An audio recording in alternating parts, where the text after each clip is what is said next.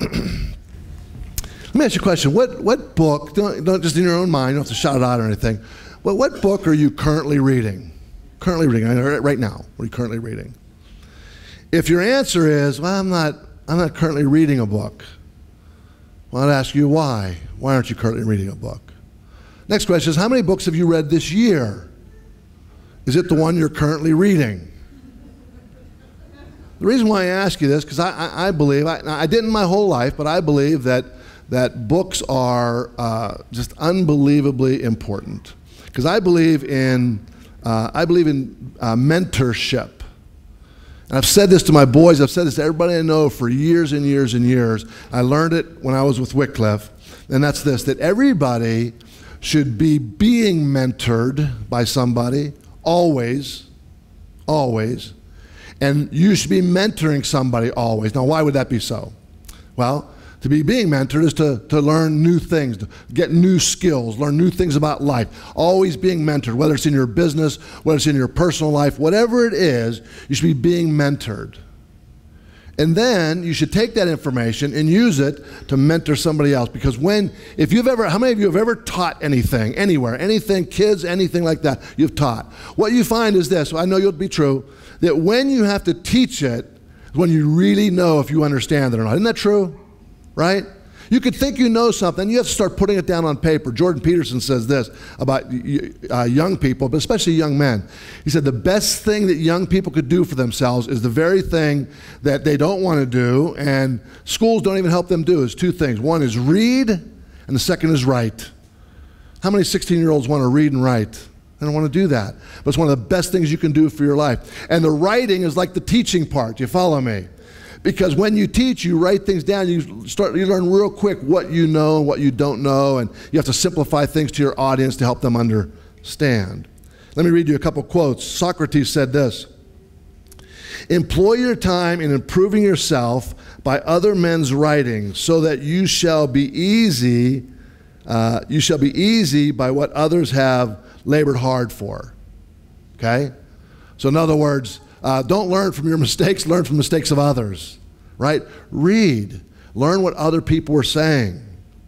I really do. I think reading may be one of the most important and valuable skills that you could ever learn in your life, reading. And I didn't start reading until late in life. You know, I hated to read. I'm still not a good reader, and the reason why I'm not a good reader is because I didn't read when I was young. And so now I'm having to make up for lost time. And so I'll tell you, I have a goal every year to read a book a week, 52 books. I have never made it. It doesn't matter to me. I have a goal to try to read 52 books a year. I think the most I've made was like 30, I think it was 32 or 33, something like that. Most I ever made. You know, they're not all big, long books. They're smaller books or whatever, but that's not the point. The point is to always be reading. Listen to this. This is Charlie Munger. This is a billionaire investor. Some of you may have heard of him. He said, in my whole life, I have known no wise people over a broad subject matter area who didn't read all the time. None, zero. I've never met one. If he meets a wise person in a broad area, it's because they are well read. Think about it. If you solely rely on your own experiences and your interactions to develop personally, how limited is that? Isn't that true? Like, it's so limited in your development. And so we pick up books. You don't just, let me just give you a couple points of advice. Don't just pick up books that you currently, an author you currently, let's say it's on a subject matter, that you currently agree with. And you read and you go, oh, okay, yeah, I agree with that, I agree with that, I agree with that. Read things that'll challenge you. Read things that are outside of your domain. Dale's domain is finance. Read outside the domain of finance, right? Broaden that. And so I don't just read things on theology. I read things try to read things outside of that to challenge me and to help me in my quest to be a better communicator, for example. To be able to, the more you read, if you're a speaker, the more you read outside, the more you read Bible, outside biblical books, and even outside of that, you have a lot more to draw on when you speak. So if you're going to speak for this length of time about a subject, you better have this much information. if you're going to speak on this much subject and you have that much information on it, it's going to be very difficult. I think it's going to show. Mark Twain said this, a person who won't read, this was me. This is so funny. A person who won't read has no advantage over one who can't read. A person who won't read. Confucius said this, no matter how busy you may think you are, you must find time for reading or surrender yourself to self-chosen ignorance. Powerful stuff, huh? Oscar Wilde said this, it is what you read when you don't, sorry about that. It is what you, see, I'm not a very good reader. It is what you read when you don't have, to that determines, I have no idea. I'm not a very good reader. I say all that to say this. I read a book, and it's going to be the basis for our new series. And it's called 12 Rules for Life by Jordan Peterson. It's in your notes. Grab your notes there. Look at it. And each chapter, here's the chapters. Today's message is this, stand up straight with your shoulders back. It's so funny because I never thought about this kind of stuff before I read the book, and now I prepared this message. So today, as I was standing there, as people were walking in, I was noticing their posture, everybody's posture. And I noticed some good posture, I noticed some bad posture, right? But I was never aware of it before until I read this book. Number 2 is treat yourself like someone you are responsible for helping. 3, make friends with people who want the best for you. 4, compare yourself to who you were yesterday, not how somebody else is today. 5, don't let your, I can't wait to do this one. Don't let your children do anything that makes you dislike them. 6, set your house in perfect order. You should underline that right there, perfect order. Huh? Set your house in perfect order before you criticize the world. Pursue what is meaningful, not what's expedient. Tell the truth, or at least don't lie. Assume that the person you're listening to might know something that you don't. Be precise with your speech. Do not bother children when they are skateboarding. Pet a cat when you encounter one on the street. So we're going to spend the next 3 months in this book. Now, here's the thing. Let me just tell you something. If you've read the book, great. If you haven't, I recommend you read it. Now, Jordan Peterson he's a little smarter than I am. Jordan Peterson he's like over the top. He's just a really, really smart guy. But he doesn't write, I mean, it's not that he can't understand his reading, but I want to just preface this. The book, I'm using all the chapter titles for each series, but I'm not necessarily using his information in the book. Does that make sense? What I'm going to do is I'm going to take that, I'm going to take the idea behind it that he develops, like the first one, he talks all about how similar we are in our brain structure and chemistry to lobsters. Yeah, that's what I thought too. And he develops this whole thing and everything, and I thought, wow, this is really something, I guess. I don't know. But anyways, but I'm taking the principle. Like I got the principle through the whole thing. Like I got it. So what I want to do now is I want to bring it to us in a way that's going to be helpful for us. I want to show you how Scripture will support what I'm going to talk about.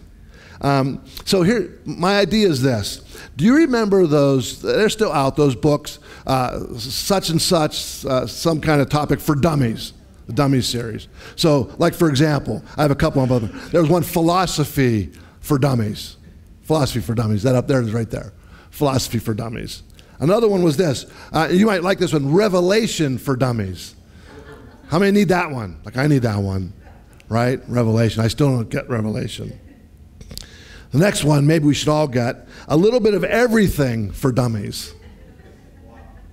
The last one, I'm going to order online right away, Relationships for Dummies. Need to figure that one out.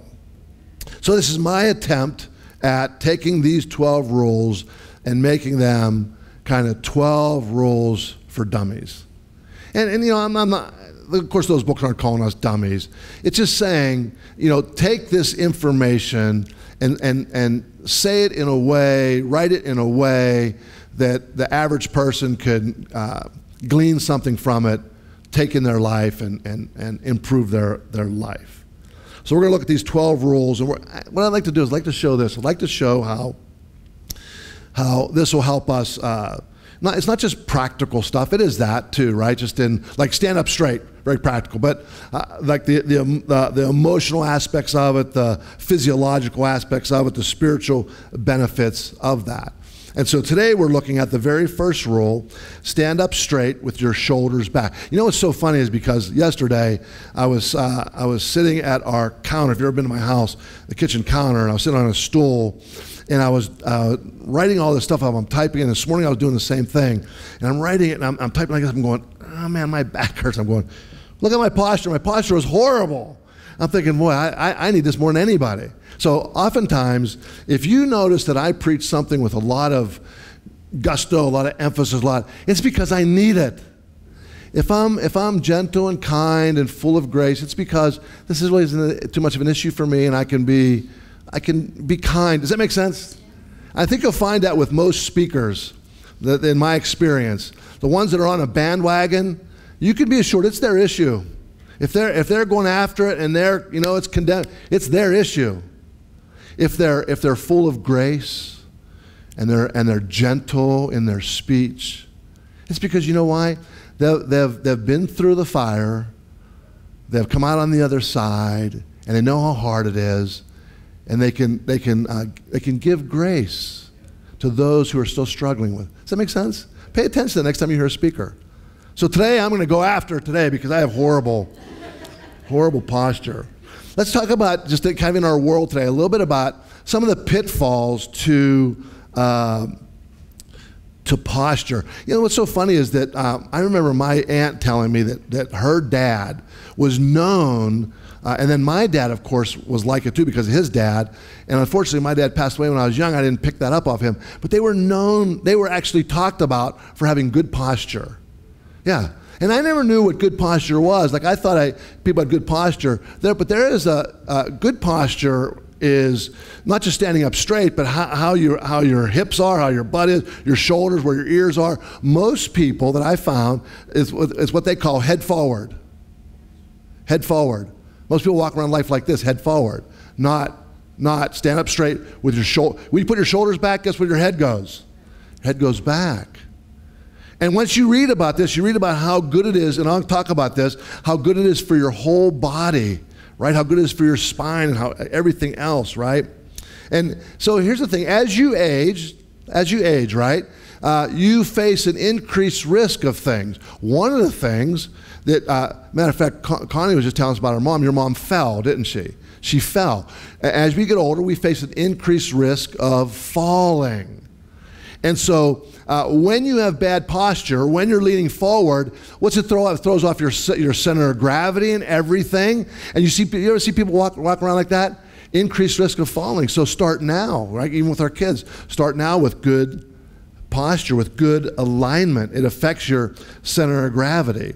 And a slouch posture, believe it or not, causes fatigue. You think, well, I'm tired, that's why I'm slouching. Well, slouching, it's like that spiral downwards, right? So you have bad posture, it causes fatigue, so you're fatigued, so now you have bad posture. And it's this cycle, and you want to break that. Mayo Clinic says this: poor posture habits may restrict your rib cage and compress your diaphragm. This reduces lung capacity, so you're breathing. I mean, oxygen's important. Oxygen's really important for living. Leading to shallow or labored breathing, fatigue and lack of energy, which can affect your productivity. Also noted that hunching over can cause stress on your heart. Man, I perked up on that one. I'm trying to do everything I can not to cause stress on my heart, right? And I'm trying to eat better, so it's better for my heart, all that kind of stuff. Why? Because good hearts don't run in my family, but that's okay. I'm not saying that I'm tied to that, because I could do things like this to change those things. Poor posture can lead to headaches and to neck pain. So there's do I have the picture? I have the picture of the four things up there, the eye posture. Look at this. Eye posture. Bad. It was bad, I'm telling you.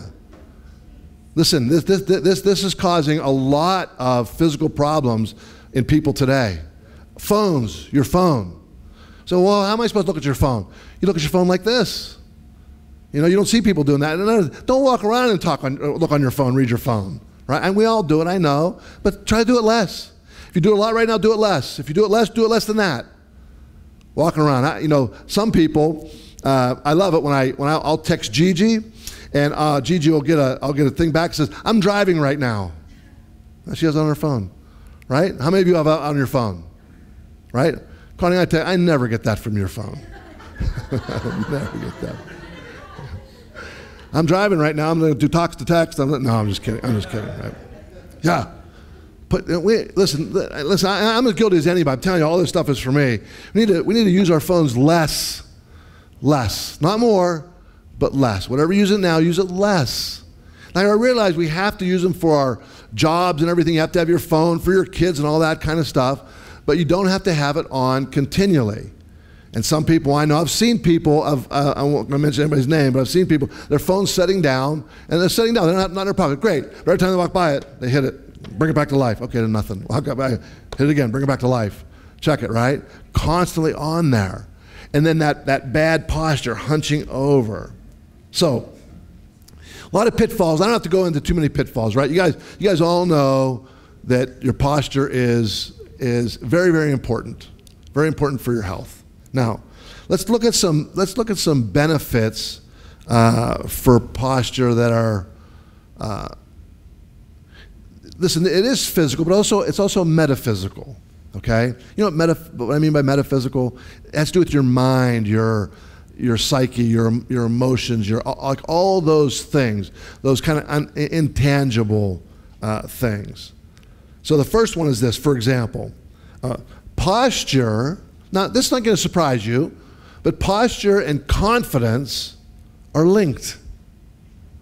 Posture and confidence are linked. Another way to say it is this: physical posture and your mental state are tied together. That's why I say it's metaphysical. So your posture, standing up, and your mental state are tied together. Let me read you a proverb. Proverbs 12:25 says, anxiety in a man's heart weighs him down. Now, use that language as metaphor. Weighs you down. You ever see, you could tell a lot about the internal state of somebody by the way they carry themselves, can't you? If you see somebody just kind of like, they're just kind of like this, they're kind of down, like weighed down by life. Anxiety in a man's heart weighs him down, but a good word makes him glad. So our mental state is closely tied to our posture. So let me ask you a question, just to kind of ponder this, think about this. Does my inner world determine my posture? It's chicken or the egg, right? My inner world determine or does my posture determine my inner world? Well, it's not either or, it's both and. It's both and.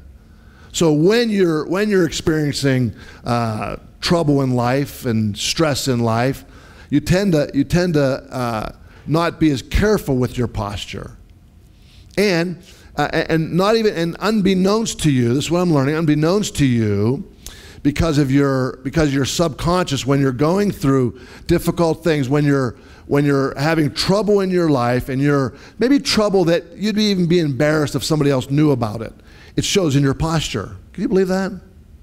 It shows in your posture how you carry yourself, how you're behaving, how you're presenting out to the world. But research suggests that your posture can influence your inner world. So that's why being conscious of it is so important, because when your inner world is in turmoil, without being conscious of your posture, your inner world is going to affect your posture. But what you can do is you can preempt that and pay attention to your posture and let your posture then, it's not going to change it. That's not what I'm talking about. But it's going to help affect your inner world. It makes sense, doesn't it? By the way that you carry yourself. Let me tell you, some recent studies have shown that correct posture generates really they've found unexpected bonuses to your life, to your mental health and brain benefits, along with the physical stuff we all get, don't we? Right? The physical stuff we all get. You know, your back's tired or whatever. I tell you, well, my belly's parted. I'm trying to do what I can to do that. Pulling on your back, it's going to give you back problems. The way you carry yourself is going to give you back problems. Looking at your phone is going to give you neck problems. Going to cause you to have headaches. Like all these things. Like we get all that. But now what we're seeing is that there are these surprising internal, mental, emotional, and even spiritual benefits from good posture. And that's really what I want to bring to us today. I want to show us that. So a few surprising benefits are this. It helps reduce stress. Like our passage says, a good word makes him glad. This suggests that words of encouragement. Now why? Well, Jeff, you're talking about words, you're not talking about posture. No, it's all part and parcel. It's all part of the same thing. When you are up, when you feel good, when you're encouraging, and when you're being encouraged, it actually affects your posture. You stand taller. When someone's speaking good words to you, kind words to you. Do you ever feel like that? Maybe you think it's even just something that's just taking place in your mind. Somebody encouraged you. Do you ever feel like you're like an inch taller? Someone tells you something good? You feel like you're not, man, I feel like I'm an inch taller. Well, it's actually true, because what happens is you start to actually stand up. So your body then is experiencing this encouraging word, you're hearing it, and now your body starts to respond to it in the same way you do that for other people. And so this kindness can help alleviate stress and anxiety. It's been shown over and over again that good posture increases confidence. A study showed, I read this, that students with upright posture had more confidence in their own thoughts as they speculated about their future job and job performance. Isn't that something? Just by posture. These are things that surprise them. All the physical stuff, yeah, we get. But these sorts of things, okay, another one, according to research, good posture activates your assertiveness. Now you may understand that. That's pretty obvious, right? You feel more confident, you're up, and so I'm not talking about assertive in a negative way. I'm talking about it in a positive, healthy way. Being assertive, asserting your, asserting what you want, what you need, right? Those sorts of things. Being able to say yes when it's appropriate, being able to say no when it's appropriate, right? Being assertive and being confident. Helps you perform better under pressure. Here's another study. Students were asked to do simple math problems, and those who sat upright reported that they found the math easier to do. Now, the author of this article, he speculates that using an empowered position, like a strong position, whether you're sitting or whether you're standing, can help you focus on a variety of different things, and your performance will increase, not just in math. So I took my taxes to Steve Kramer. You guys know Steve. Super nice guy, great Christian guy. Went into his office, and so he's an accountant. What's an accountant do? Sits at a desk and a computer and crunches numbers all day long for people, right? Not Steve. His desk is this high. This high. He stands up, and I looked at him, because I was thinking about all this stuff when I was doing, he has great posture, standing up at his thing. I was talking to Dale the other day, he said, it's rough, I'm sitting all day long. Another thing you can do is, right, you pick a time, every 15, 20 minutes, get up. Get up. My iPhone, when I wear it, it has this thing that'll tell me that. Hey, it's time to get up. Time to get up and walk. Walking, it doesn't matter, it's just to get up. Break the sitting down. Anyways, I'm rambling now, right? So start practicing good posture and see if it doesn't make a difference in your life. Now, it won't be easy, because what happens is when you start using good posture, you're going to be using muscles that you don't really use, or they're not that strong, and you need muscles to stand up straight. You need good abdominal muscles to stand up straight. That's why it's hard for me to have so long. I get tired, right? My core is like warm Jell-O. It's not real strong, you know what I mean? So anyway, let's move on. So if good posture can help with confidence, besides the obvious, why is that important? Well, it's important because of this. because confidence then will help you persevere in the face of difficulty. Persevere in the face of difficulty. James 1, 2 through 4 says this, "Count it all joy, my brothers, when you face various trials of many kinds." And you will face trials of many kinds. Isn't that true? "For you know that the testing of your faith produces steadfastness. And let steadfastness have its full effect, that you may be perfect and complete, lacking in nothing." When we face adversity, we have to remember to stand up tall, stand up straight. But both literally and figuratively. Isn't that true? Look at me for a minute. Think about that for a minute. When you face adversity and you know that you have to deal with this problem, right? Stand up tall. Let's say you face adversity in life and somebody threatening you. Standing up tall is a more opposing figure than you being like this. What signals you're giving, right? So it's the same thing in this way. When you face different trials in your life, stand up tall, your posture, but also internally, stand up tall to face the adversity that's coming in your life, in your inner self. So it's both external, your physical posture, and internally, our spiritual and emotional posture, your inner self. Friends, by doing this, what we do is we cultivate resilience in our life. Once you, in the same way that negative behavior, negative thought spawns more negative behavior, negative thought, so does this, right? When you overcome, when you're empowered, I'll tell a story. Lydia's not here, but Connie used to tell the kids, make their bed in the morning. They wouldn't make their bed. Our kids didn't make their bed either, right? And Lydia said one time, "Mom, you're part of the make your bed club. I'm part of the not make your bed club." There's a two different club, that's all. Lydia's married and has kids, a husband. Lydia makes the bed. Anyways, there's an admiral in the military giving this speech. You probably all heard it, probably all saw it online. But he said this, the very first thing is, when you get up in the morning, I want you to do, first thing you get up, make your bed. Why is making your bed so important? He goes this, start with an accomplishment. Start with one thing, one accomplishment, that's it. Just start with one. You start with one accomplishment, guess what you want to do? You want to accomplish something else, and then something else, and then something else, because it's contagious. So in the same way, you stand up tall, and you reap the benefits of it. And you'll cultivate resilience, and you'll become stronger in your physical body, in your emotional health, and in your faith. So at this point, I'd like to mention something else. Talked about how important reading is. Let me give you a book. This is one of the, when Jeff was here and his son was here, he said, "Jeff," he said, "you do a lot of reading. Could you give me your top 5 books you ever read?" That's pretty tough, so I gave him a couple. I just texted him the other day because I was thinking about this. This is probably one of my top 5 books I ever read. It's called Emotionally Healthy Spirituality. Emotionally Healthy.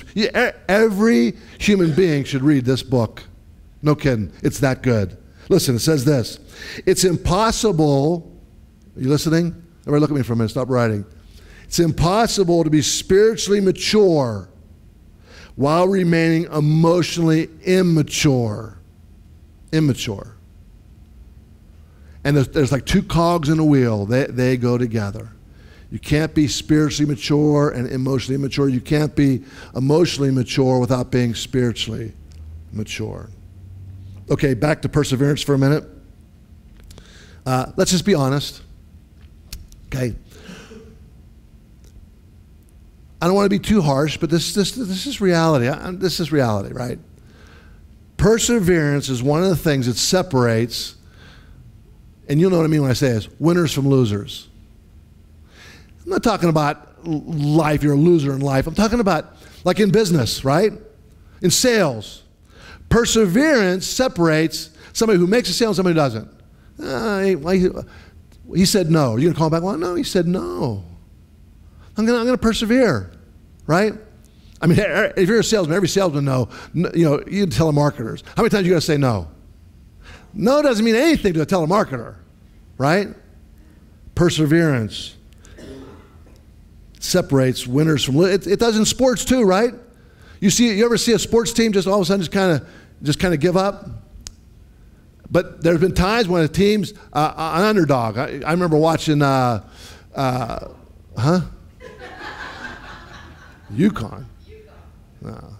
Yeah, it's unfair when they pay for all that talent and everything, and other guys don't have the money to pay for talent.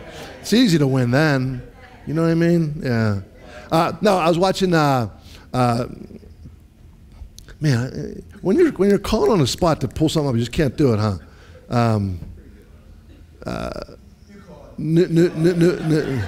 The Patriots and what's the quarterback? Brady, Tom Brady. So I'm watching with Brock one time, and it's like fourth quarter, and they're down by like, I don't know, it was a record. I think they're down by 28 points or something like that. And Brock said, this is over. I go, never count Tom Brady out. Never count him out. Why? Perseverance. Perseverance. It doesn't matter. It doesn't matter how much time's on the clock. It doesn't matter. I'm going to give everything. I'm going to persevere till the last whistle blows. I'm not going to give up. Right? I'm not going to give up. Perseverance. Are you someone who perseveres? Just answer for yourself. Are you someone who perseveres despite difficulties and setbacks? Or do you tend to throw in the towel easily? Well, I'm here to say that this whole idea of good posture, both internal and external posture, is a major benefit in learning how to persevere through difficulties, to keep pushing through, to complete the task. So what I'm trying to say is that posture affects your psychology, your physiology. A recent study showed that posture influences, and listen to this, it's posture, your physical posture. A recent study showed that posture influences important hormones like cortisol, testosterone, guys, and you guessed it, dopamine. You know what dopamine is? Dopamine's the ding, ding, ding, ding, ding, you're the winner, right? That's dopamine, right? That's what gets you to go back. Dopamine. That's what people that have addictions, right? They get this dopamine, so they get in gambling, right? And they went, oh, ding, ding, ding, ding, ding, and it sets it off. I gotta go do that again, go do that again, right? And so posture is responsible for dopamine. Dopamine's the fuel in difficult situations. What you need is dopamine shots, right? You need dopamine to help you continue on, to help you persevere.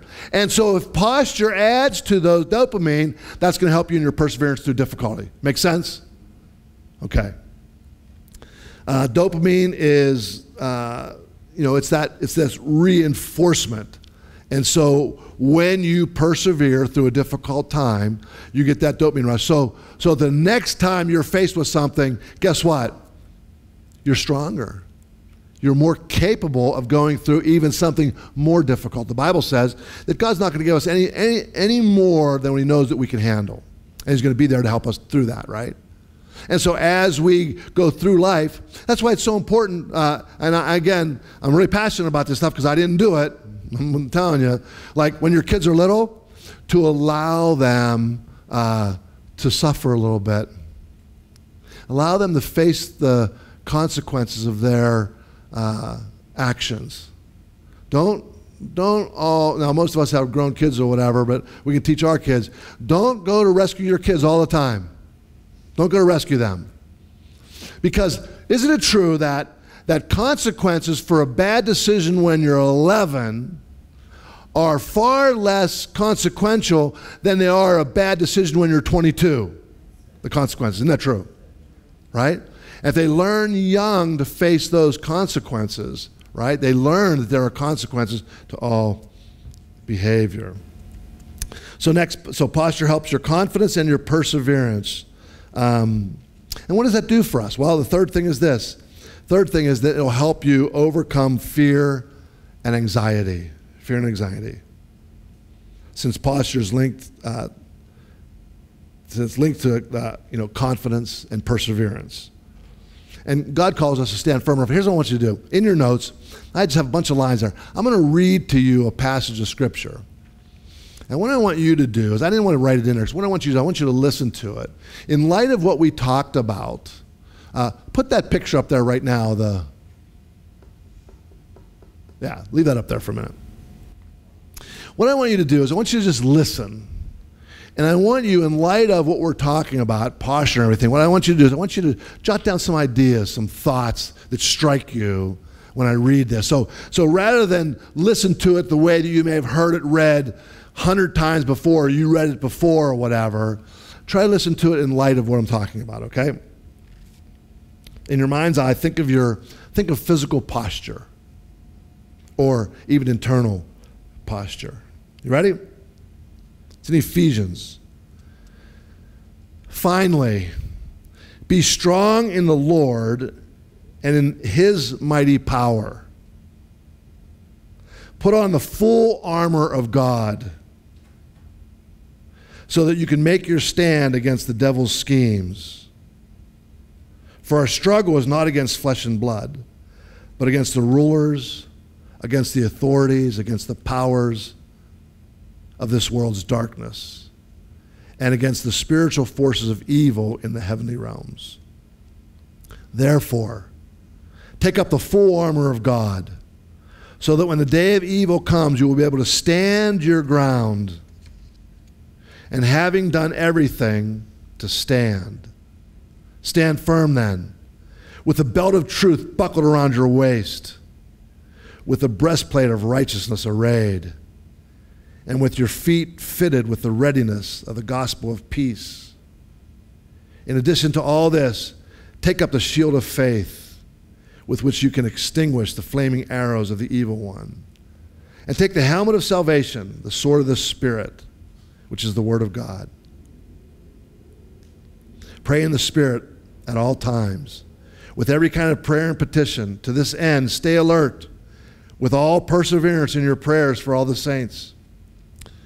Pray also for me, that whenever I open my mouth, words will be given me, so that I will boldly make known the mystery of the gospel, for which I am an ambassador in chains. Pray that I may proclaim it fearlessly, as I should. Just think about that. Look at that picture for a minute. Just think about what it takes to wear, I don't know how much armor weighs. I should have looked it up, but what it takes to wear armor.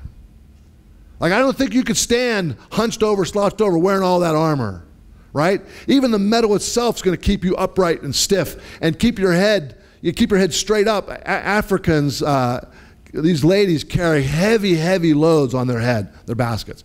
But to do it, they have to stand up straight with their whole body in line, their whole vertebrae in line.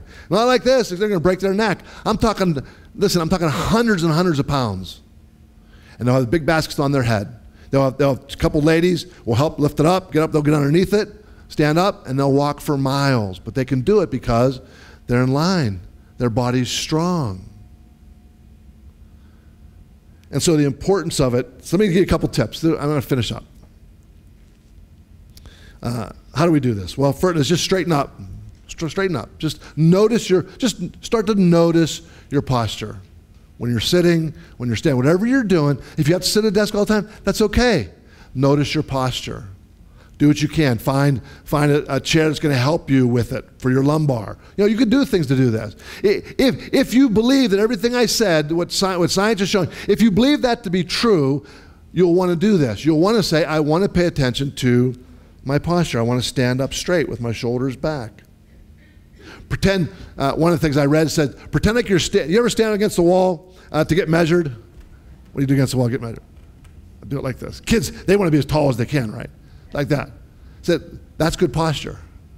Wow, that's good posture. So my head's so far back there, but that's good posture.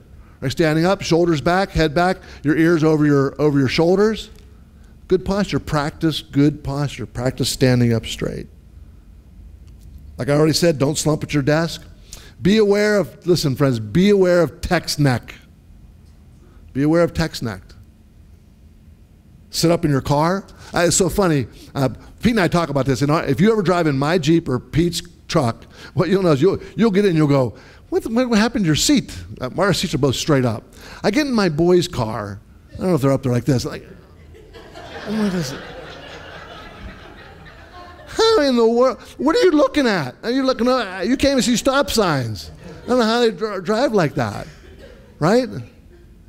Sit up straight in your car. Another one for ladies. Ladies, leave those heels, those pumps for a special night out, right? What does that do? What's it doing? It's throwing you all forward. It's not good posture. All right, that's enough. You guys get the idea, right? You guys get the idea. I'm looking forward to this series. I hope you are too. I think there's a lot of great stuff. This isn't rocket science. It isn't stuff that you're not aware of. We need to be reminded of it, challenged by it. Why? Because we want to be the best version of ourselves that we can be. Let's stand.